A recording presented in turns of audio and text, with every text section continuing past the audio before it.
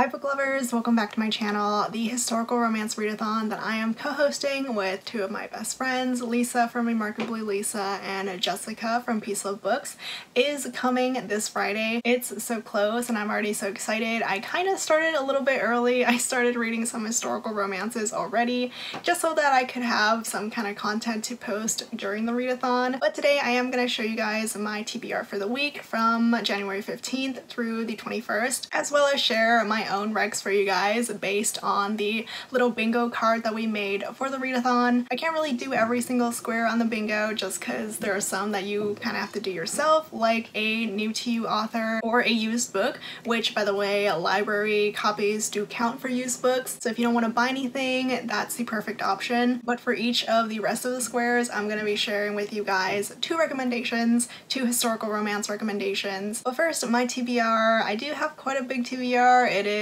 quite ambitious. We'll see if I end up reading them all or if I even stick to it. First is of course A Notorious Vow by Joanna Shupe, which is our group buddy read. This one counts for the Marriage of Convenience square as well as a Damaged Hero square. The hero is the heroine's reclusive neighbor and he is also deaf. This one I do believe is on KU on Kindle Unlimited, but I did borrow the audiobook from my library, so it can count for the used book square, the Joanna Shupe square. It has blue on the cover, plus it has a ripped bodice and a shirtless guy on the cover. Another book on my TBR is Devil's Bride by Stephanie Lawrence. I have been buying a ton of Stephanie Lawrence books even though I've never read her before. I probably own around 20 or more books of hers, mostly the Sinster series and the Bastion Club series.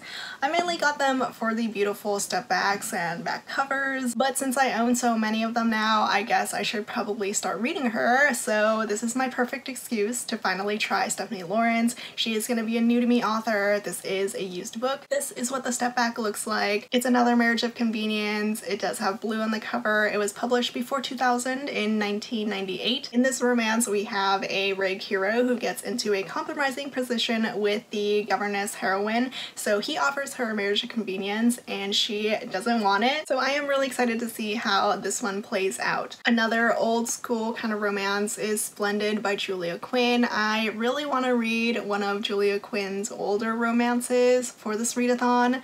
I'm settling with Splendid for this TBR, but I might switch it up when the readathon starts. Splendid is actually Julia Quinn's very first published historical romance. It was published in 1995, so the before 2000 square, and it does have some blue on the cover. I'm excited to read this, and if you couldn't tell, it does have a shirtless man on the cover. Here we have an American heiress heroine and a duke hero who is very determined never to fall in love. I have two more old school historical romances that I want to read for the readathon. This one is Vivid by Beverly Jenkins. Look at this beautiful hardcover. It does have a shirtless man on the cover. This one counts for the pre-2000 square. It was published in 1995 and it is also a standalone. This one, it sounds really great. The heroine is a female doctor, a black female doctor who is struggling to find work but does in this small town, and she falls in love with the town's mayor. The last old school historical romance that I really want to read is A Kingdom of Dreams by Judith McNaught. I am actually in the middle of one of the other books in this series, Whitney My Love. So Judith McNaught is no longer a new to me author, but I am loving Whitney My Love, so I'm excited to read this one. This one is technically book one in the Westmoreland series because it's more of a medieval set romance. It's like in the 1500s, whereas Whitney My Love is your classic Regency historical romance. The hero in Whitney My Love is a descendant of this hero and they are both the Duke of Claymore, but this one is a captive historical romance. The hero kidnaps the heroine away from her school, from her convent school. I'm loving Judith McNaught's writing, and this one has a really beautiful step back as well. I'm not sure why, but this one doesn't have a copyright page, but it was published in 1989, so it is officially the oldest book on my TBR. For some more recent releases, I have Her Wicked Marquis by Stacy Reid. This one I'm counting it for the recent release square because it was published in December 2020. I enjoyed book one of the series, the Sinful Wallflower series, and I literally just finished another Stacy Reid book, so I'm excited to read more of her. In this book, the heroine is trying to get out of this marriage with an old man, so when there is this scandal sheet that comes out about the hero climbing out of someone's bedroom, she claims that that bedroom is her bedroom so that she can ruin her reputation and not have to marry that old man. Now all she has to do is to get the hero to go along with that little ruse. This next one is a book that was recommended to me by Lisa, Remarkably Lisa. It's Love is Blind by Lynsay.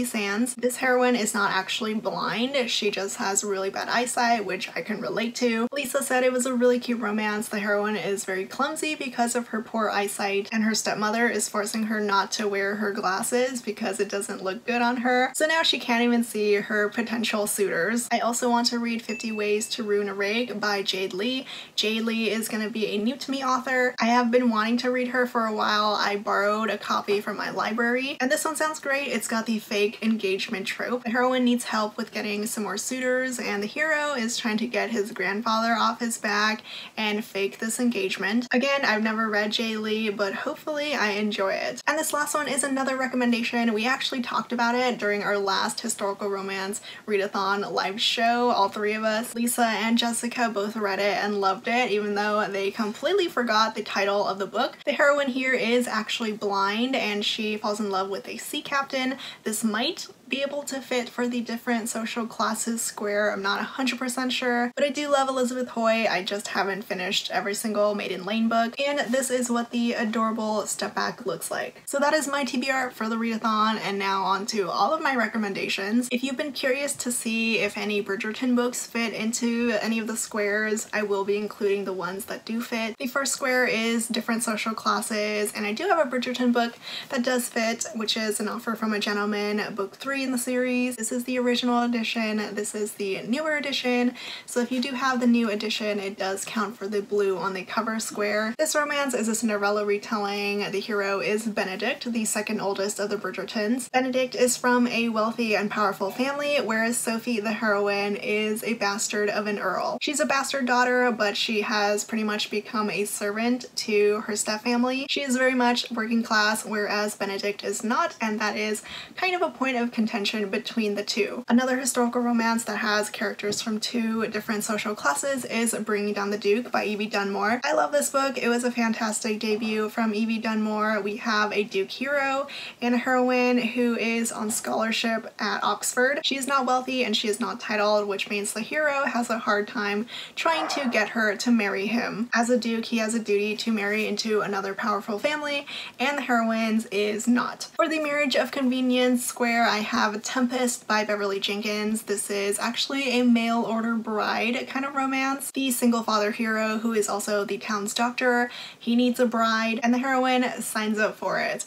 And during their very first meeting, she actually ends up shooting him because she thinks he's like a highwayman. It's great. It was my first Beverly Jenkins book and I really enjoyed it. Plus it's got blue on the cover. The other Marriage of Convenience book is Never Seduce a Scot by Maya Banks. This is a medieval Scottish historical romance. We have a marriage of convenience between two rival Scottish clans. The heroine is deaf, and I think people also believe that she's mute, but she's not. And the hero is a rugged Scottish warrior. For the Damaged Hero square, the one that usually comes to mind for me for a recent release, it was published in 2020, is My Darling Duke by Stacy Reid. This is book 1 in the Sinful Wallflower series. I'm planning on reading book 2 for my TBR. The hero here is very much a damaged hero. He is a reclusive dupe. The heroine pretends to be his fiance so that she can elevate her family and her sisters. She thinks he'll never find out, but of course he does. The hero is broody and scarred and has a tortured past. This romance is pretty slow burn, but I did really enjoy it. And the other Damaged Hero book that I'm recommending is a Bridgerton book, and that is book 5, To Sir Philip with Love. The hero is tortured over his late wife, who actually tried to commit suicide. He is now a single father of 2 children, and he has no idea what to do with them. His heroine is Eloise, and they made the perfect Sunshine and Grump duo. For the Joanna Shupe square, I'm recommending the first 2 books in the Uptown Girl series. The Rogue of Fifth Avenue is book 1, The Prince of Broadway is book 2. Both of them, well, all the books in the series, probably count for the different social classes square. The heroines, who are sisters, they come from a very respectable family, and the heroes are very much not that respectable. Book 1 has a heroine trying to play Robin Hood and a hero who's trying to get her out of trouble, and book 2, the heroine is trying to learn how to run a casino because she wants to open her own. So she learns from the very best, the powerful casino owner hero, who is also trying to get revenge against her father. For blue on the cover, I have See a Ruin by Pam Godwin, which also counts for the indie published square, and it is a standalone. It's a dark, erotic historical romance all about pirates. And the other blue on the cover book is Flowers from the Storm by Laura Kinsale. This one also counts for a standalone. It was published before 2000 in 1992. It is a standalone, and it's got a marriage of convenience and a damaged hero. I'll be talking about this one a lot more next week, but it was such a fascinating read. I really enjoyed it. The hero here gets like a stroke and he loses part of his brain function, and the heroine becomes his nurse. For the published before 2000 square, I have two of my all-time favorite historical romances. The first one is Lord of Scoundrels by Loretta Chase. This one counts for the damaged hero and marriage of convenience squares, and if you have the new cover, it does have blue. This is what the beautiful step back looks like. This book was published in 1994. This one is an enemies to lovers romance, and it's got the best banter that I've ever read. I highly recommend you read this if you haven't already. And my other favorite book that I feel like I've talked about so much last year is Indigo by Beverly Jenkins. It's got blue on the cover of this original edition as well as the new one, I believe. Indigo was published in 1996. It is set pre-Civil War, and the main characters both help slaves escape to the north. It's the kind of historical romance where one of the main characters gets sick or injured, the hero here gets injured, and then the heroine helps to take care of him. For some recent releases, these two were published in 2020. This one is Her Night with the Duke by Diana Quincy. It is a forbidden historical romance, and it's also got a widowed heroine. The widowed heroine here falls in love with her stepdaughter's intended, who she actually had a one-night stand with before the whole engagement was announced. And the other recent release was one of my favorites last year. It is All Scott and Bothered by Kerrigan Byrne. This one also counts for the blue on the cover square. It's got a curvy heroine and a giant Scottish hero who just worships her. But before he gets to that part, she actually inherits a gambling establishment, and he, since he's like a Lord Chief Justice, is trying to investigate her. For some standalones, I have Delicious by Sherry Thomas. Main characters shared this one night together, and the hero was ready to offer her marriage, but instead she ran away. She's now like a famous chef, and he is this rising political star. She is hired as the new chef at his household, but she hides her face away from him so that he can't recognize who she is. It is such an angsty romance, and I do believe this counts for the different social classes square as well. The other standalone is one of my favorites from Lisa Kleypas, such an underrated romance. It is Stranger in My Arms with this beautiful step back with a shirtless man. It was published before 2000 in 1998, and the heroine is widowed, except she's not anymore because her supposedly dead husband comes back to life. She didn't have a good relationship with her husband back then, but now that he's back, he is very different. He is very alpha, very attentive to her, very seductive, so she's wondering if it's really him or not. For some indie published historical romances, I have A Wicked Kind of Husband by Vincy. In this one, the main characters are married. They had a marriage of convenience, but they haven't seen each other for years since the night of their wedding. So the book opens up with them seeing each other again and not being able to recognize who the other person is, and their friends are like, "What's wrong with you? How come you don't recognize your spouse?" It's a great enemies to lovers rom-com. I would love if more people read it. And the other indie published romance is The Duke Who Didn't by Courtney Milan, which is also a fairly recent release. It was published in 2020. The main characters are childhood sweethearts, but then the hero decides to leave for 3 years with absolutely no communication between them, but now he's back and he really wants the heroine to marry him. They are very much opposites. The hero is very lighthearted, very flighty, whereas the heroine, she has plans for her life and she's very organized. It was a great lighthearted romance. I really like this one. And for the final square, the widowed heroine, and for my last two recommendations, I have The Madness of Lord Ian Mackenzie by Jennifer Ashley. The heroine here is widowed and she's inherited a bunch of money, so she decides to live her life to the fullest. She's traveling the world and doing everything she couldn't do while she was married or even before. It's also got a damaged hero, Ian, because of his autism. He was sent into an insane asylum by his father, and he did not come out of that time well. He doesn't interact with anyone in society besides his family, but then as soon as he meets Beth, he sets his eyes on her and wants her to marry him. And the final book is another Bridgerton book. This is When He Was Wicked, book 6 in the series. This is Francesca's story story, and this is what the step back looks like. She's a widow. She's been widowed for a couple years, and she gets a forbidden romance with her late husband's cousin, who has actually been in love with her since the moment that he met her at her wedding with his cousin. Those are all my recommendations for this round of Historical Romance Readathon. I'm so excited for this readathon to start. I hope you guys will be joining us. If you are, let me know what you're planning to read. Don't forget, I am hosting a live show on the last day of the readathon on the 21st, and I'm also going to be interviewing Joanna on my Instagram. All three of us are interviewing a different historical romance author on our Instagrams, and it's so exciting. I hope you enjoyed all my recs. Links to them will be down in the description below. Thank you so much for watching, and I'll see you all next time. Bye!